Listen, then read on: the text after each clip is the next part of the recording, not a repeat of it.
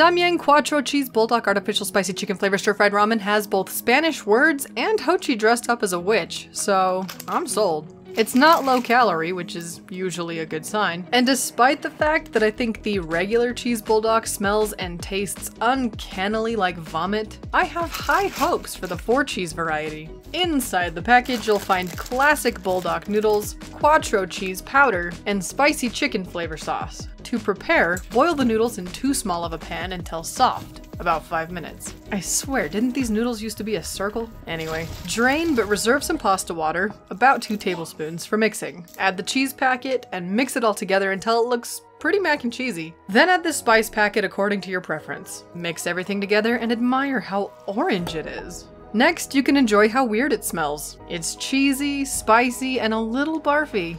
I'm stoked. The noodle pull is as impressive as any bulldog, but what I'm really scared of, interested in, is how it tastes. So it's time for my first bite, which is mega weird. Just like I think every cheese ramen is a little bit mega weird.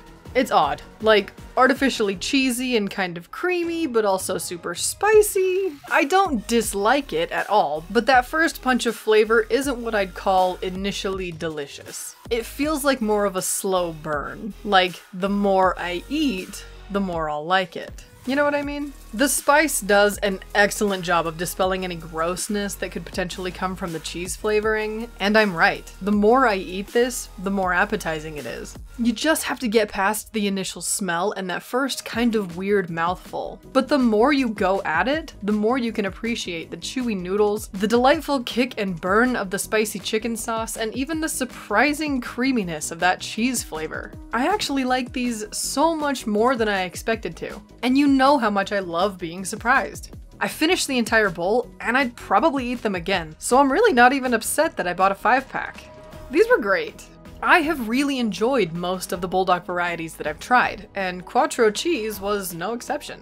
And until the next time they come out with a weird new flavor to try, stay sweet and spicy cheese.